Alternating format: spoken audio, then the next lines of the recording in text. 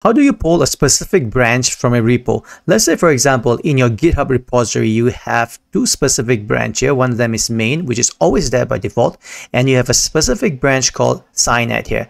Let's go ahead and select that branch and make sure that all your changes, all your programs are correctly placed on this particular branch. Now, if you're ready to pull this branch, go to code and then select SSH and copy this string here on the clipboard. Now go to your Linux platform or Ubuntu, any platform you have, and you go git clone -b for branch, and then your branch, let's say I inaccurately type cybernetics with an S, and after that paste the string that you copied from the repository. When you hit enter, it will tell you that the branch does not exist. So let's say if you don't know what branch exists on your repo, you can get a list of all the branches available on your repository by simply typing git ls remote --heads, and then followed by that string that you copy from your repository, and you hit enter. It will give you a list of all the branches available on your repository. As you can see, I have accidentally typed with the S here.